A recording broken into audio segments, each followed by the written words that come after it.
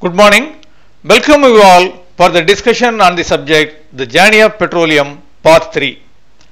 I am Jairai Nalathambi, Senior Process Design and Technical Safety Consultant in iFluids Engineering. Today we will discuss about what is pressure, vacuum, ejector, vacuum tower and the value addition of the receipts of crude oil. First of all, we will discuss about what is pressure.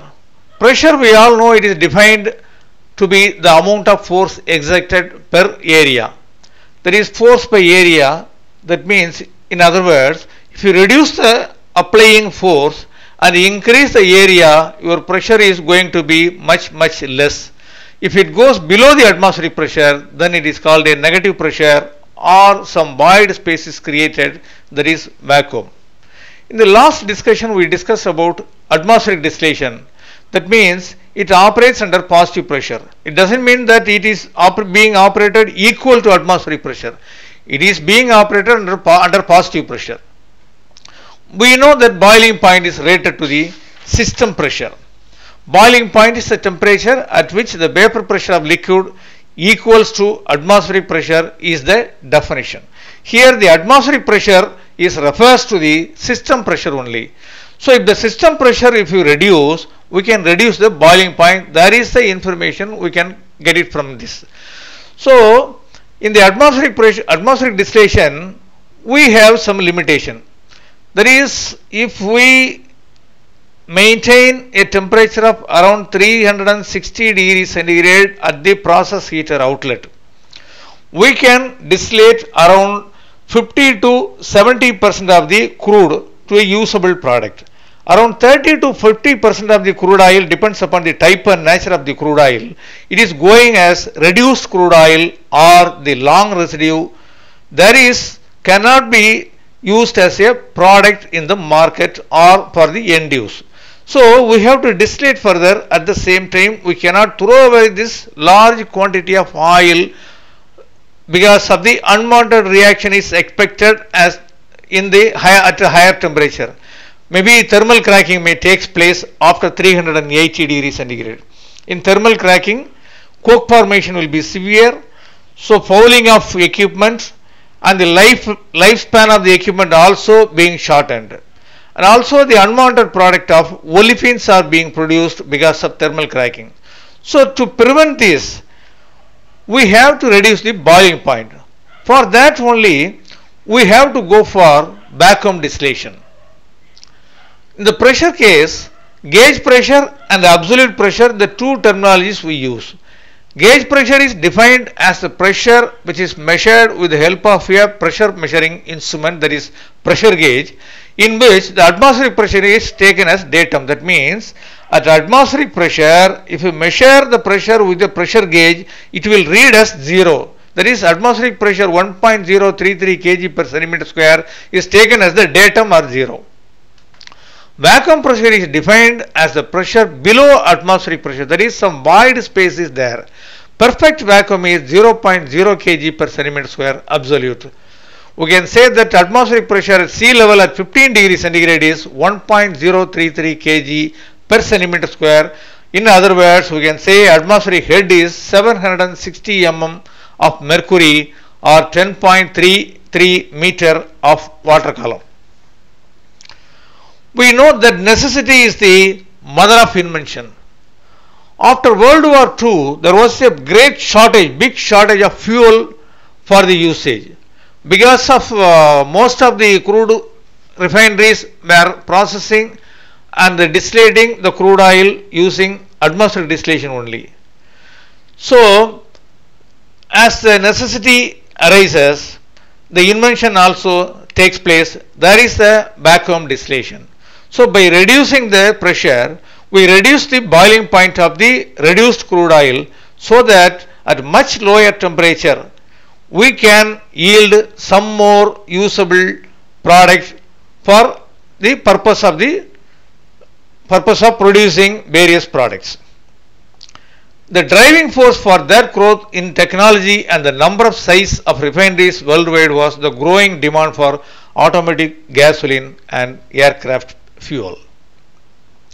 So how will you create a vacuum? Thermal cracking starts and yields undesired effects such as stability problem and coke generation. By reducing the pressure, the boiling point of the liquid reduced and enables to distillate at lower temperature. For this, we use vacuum pump or ejector is used to create vacuum. Multi-stage ejectors are used in refineries. Steam is the motivating fluid. The steam and overhead vapor condensation takes place in cooling water condensers. That is, the steam is injected at this point, there is motive fluid, and this is the head, this is the gas inlet which is collecting or sucking gas from the vacuum distillation tower. When this motive fluid steam is passing through this motive fluid nozzle and in the converging section of the ejector, this is the throat of the ejector, we call it as a throat of the ejector, the pressure is drastically reduced. Because of that, in the diverging outlet or diffuser, the velocity increases in multifold, it attains a sonic velocity. Because of this high velocity of flow of steam, a void space is created in the steam chest, and to fill that void space, vapor or gas is sucked from the vacuum tower. By that we are creating vacuum in the tower. The important feature of a vacuum distillation tower must be the differential pressure or delta P across the tower should be minimum. Based on the usage of steam, vacuum tower is classified that we already discussed. Vacuum units were designed as a tray tower in olden days. Because of that, pressure drop was very high, that needs more energy to distillate. So low pressure favors heavy vacuum gas oil recovery and profitability. So tray towers were replaced by random packing. Whereas in the random packing also we had a problem of fouling. The fouling issues again restrict the flow, and because of that in due course differential pressure or dP across the tower increases. In the early 80s or end of 70s, this is converted into structured packing towers. In this, the biggest advantage is the differential pressure across the tower is low and the velocity is high. Because of that, fouling is also very less in regular packing or structured packing tower. These are the towers nowadays being used. The internal vapor velocity inside the vacuum column are very high due to the low pressure. The packing in the column must have the lowest possible pressure to limit coke formation and loss of valuable products.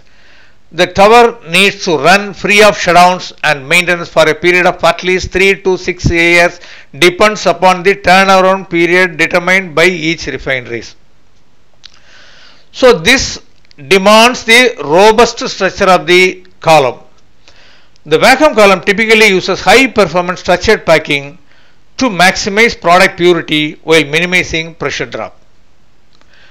The vacuum column ejectors are fixed at the top.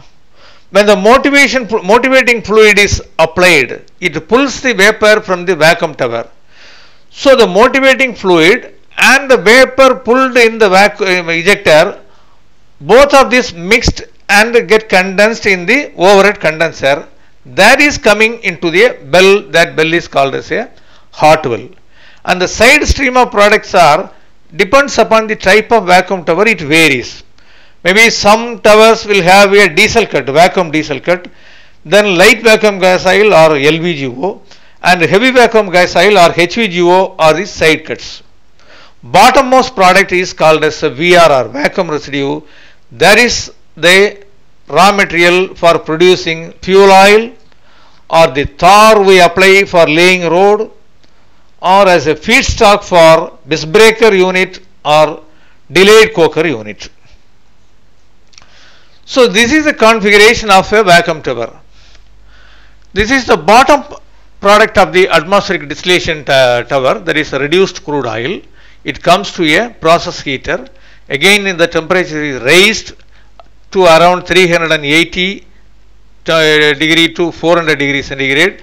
Because the tower pressure is low, it enters the flash zone and it is vaporized It enormously, vapor generation is enormous, so the flash zone normally will be very bigger in size. This is only a schematic representation. So ejector is here, vacuum system, and it condenses and coming to a hot well. In the hot well, the overhead vapor, hydrocarbon vapor, whatever the vapor condense will be separated as a oil, hot well oil, and the remaining portion is water, and non-condensable is going as a sour gas. We have to maintain a temperature gradient from bottom to top. So unless we remove some heat from the tower, that temperature gradient we cannot maintain. For that we have a circulating reflex. It is called as pump arounds or circulating reflex. Different people use different names, no issue. Both the names are representing the same thing. So LBGO circulating reflex as well as HEGO circulating reflex, and at the draw trace these products are drawn and it's sent to the downstream unit for further processing.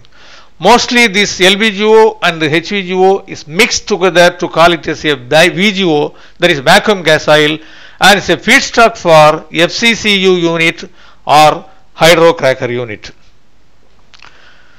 So temperature gradient of the column is maintained by circulating reflexes. Vacuum tower bottom temperature is controlled by quench flow. Quench flow is nothing but the bottommost vacuum residue is used to preheat the crude oil so that it sacrifices its heat. The reduced temperature of vacuum residue is a part is recirculated to the tower bottom to control the bottom temperature, because bottom temperature goes high, again there is a possibility of thermal cracking, and if the level is maintaining at higher level, residence time for the vacuum residue is also high. That also determines the cracking. So to reduce the residence time, we have to maintain at a low or optimum level. So this is the overall configuration of crude and vacuum distillation tower. So this, you consider the crude oil from coming, and it passes through many heat exchangers. In the heat exchanger, the waste heat available from the product or the circulating reflexes are recovered to preheat to do the desalting. After desalting, again it passes through many heat exchanger to the atmospheric process heater. It goes to the atmospheric distillation tower, from where to maintain the temperature gradient we have three pump around or three circulating reflexes. That is top reflex, top circulating reflex, middle circulating reflex, and bottom circulating reflex. The side products are heavy naphtha, kerosene, LGO,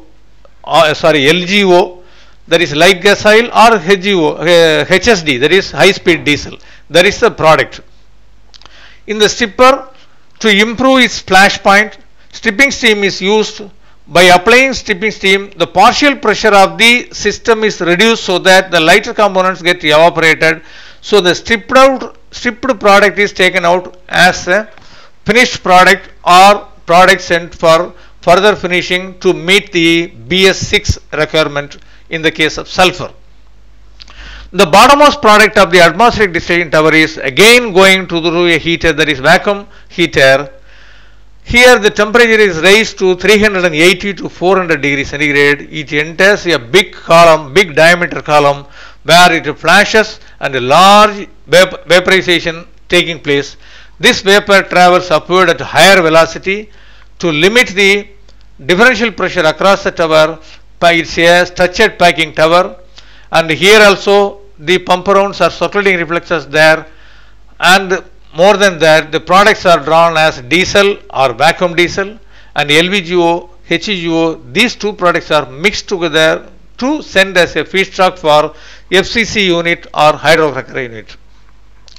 The steam is applied as a stripping steam to eliminate or strip off the lighter ends from the bottom, so that vacuum residue will be free of the lighter components, and this will not create any issue.